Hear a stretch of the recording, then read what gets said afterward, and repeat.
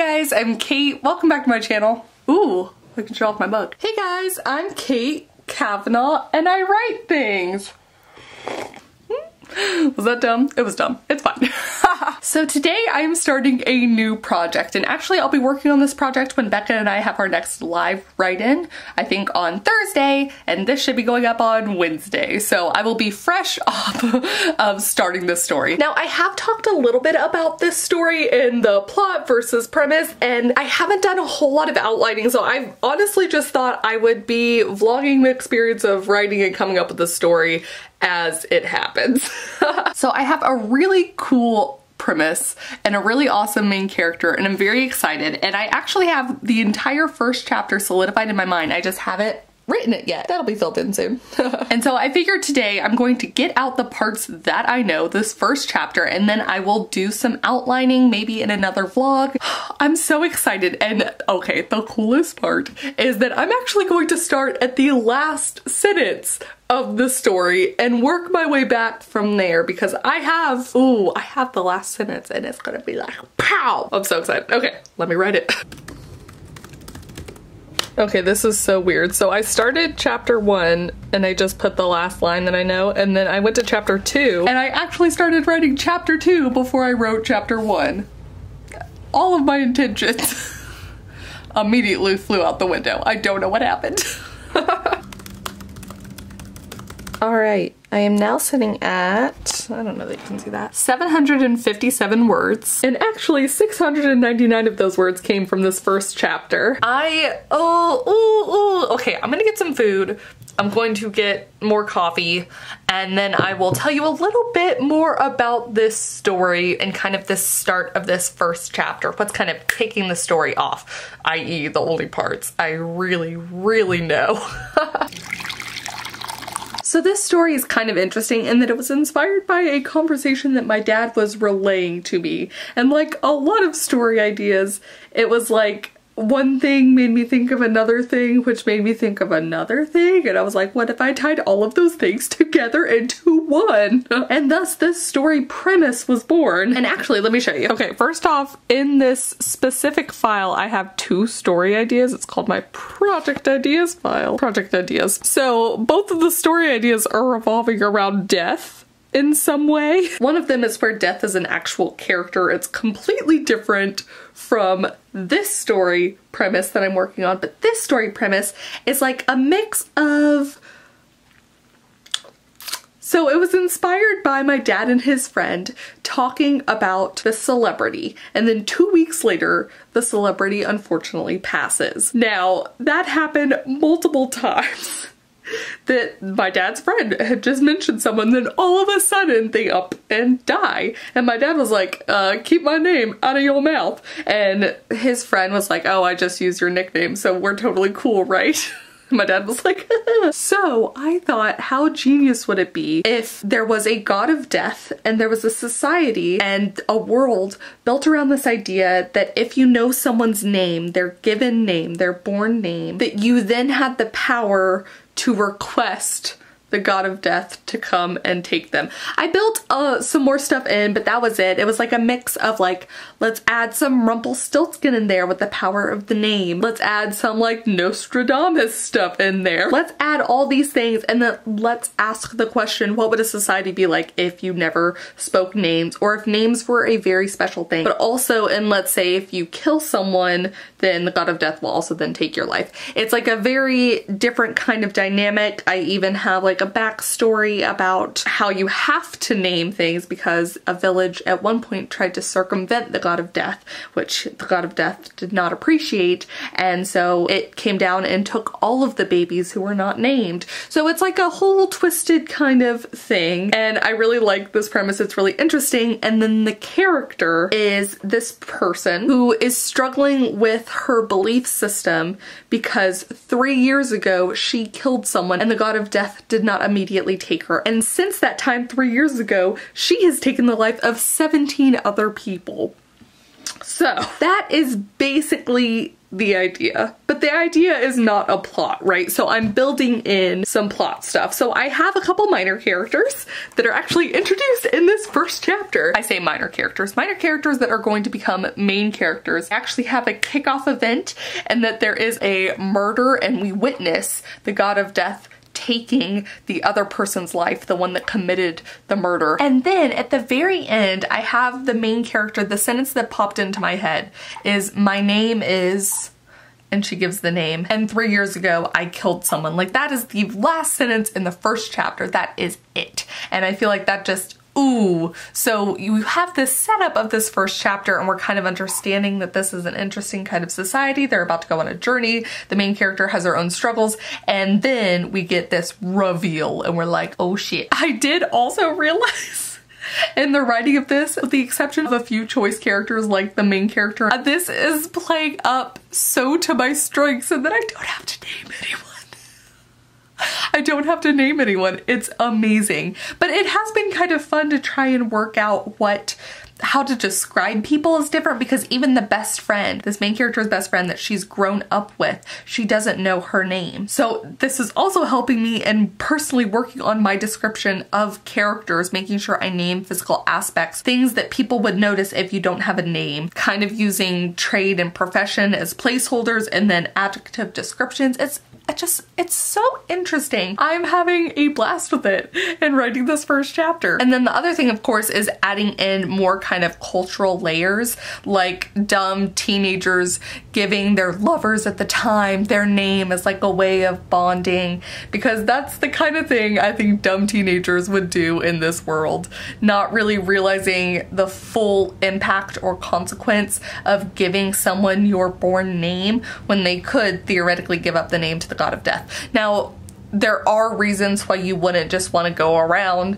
naming names, because of course people can find out it's you, and that leads to a whole, you know, I have a lot to explore. I have a lot of questions that I don't have yet answered, but I guess I just gotta keep writing. So let's do that.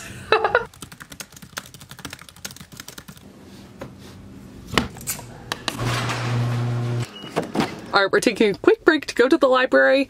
If you feel like I'm always going to the library in these vlogs, me too, but that's because I am. So let's get on the road.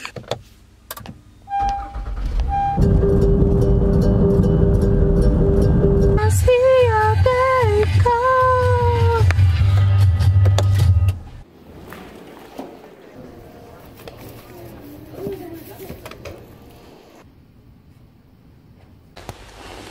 Oh, go in for one, come out with 5. If that ain't the dang story of my library life. The book I think I'm most excited for is this one, because I can look at it as like part just interesting information and part research for books. I've always been curious about like what plants are edible, and I like that this one, I don't know if you can see it, it is an illustrated guide, which is truthfully what I need. So, oh my gosh, I'm so excited. Let's get to the part that's like the beans, these different like herbs. Oh my gosh, I am so excited. I feel like this is really gonna help me with world building, so yay. All right, it is officially time for bed. Let's see, can I get this to focus? Okay, 1,300 words in the new project. The unnamed new project. There'll have to be something about naming in there.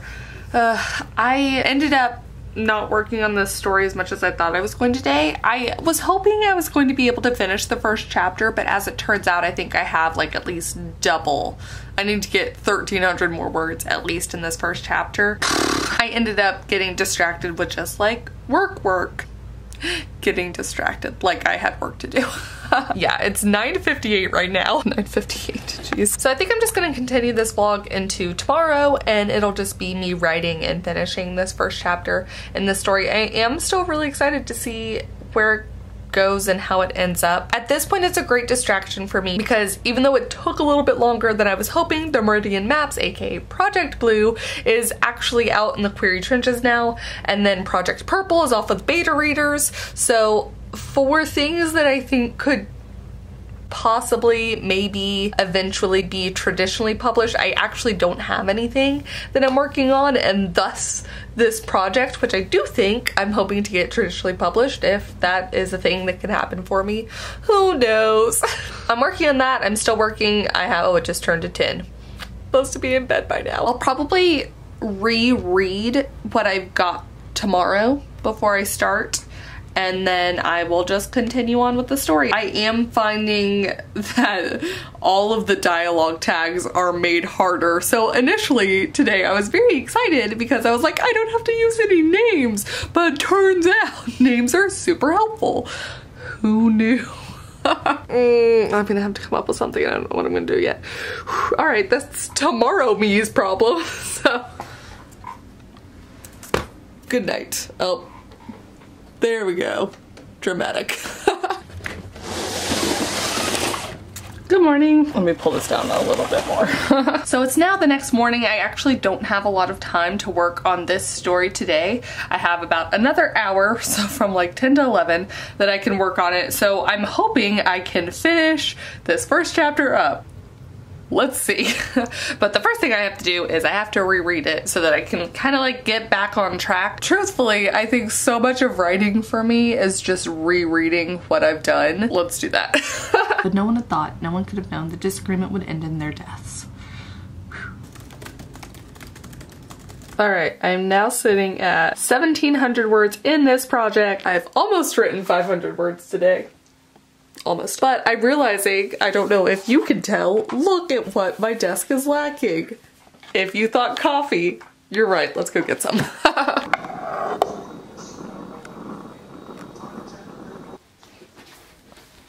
Oh, happy day indeed, now that I got my coffee. So the thing about writing in this way sometimes for me, actually just how I write in general sometimes, is that I think of a really cool idea for where I want to go next in the chapter that's like maybe a couple paragraphs from where I'm at, so I end up just like being like, I can't lose this idea. I want to like get to there, and this is like a funny or quick or exactly how I'm trying to say the thing, so I'm like, better write it down.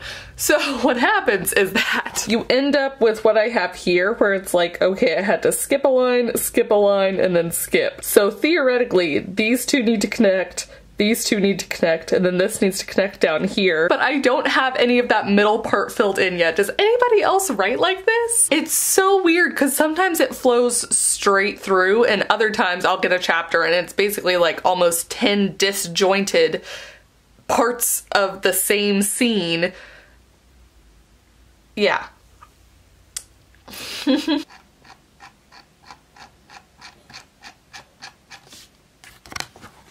Okay, so I finished the chapter. It is sitting at 2,252 words. I don't know that I stitched everything together quite the way I wanted it to be, but I don't have any more time to work on this, and actually it is 11:30, so I worked over on this. Ooh.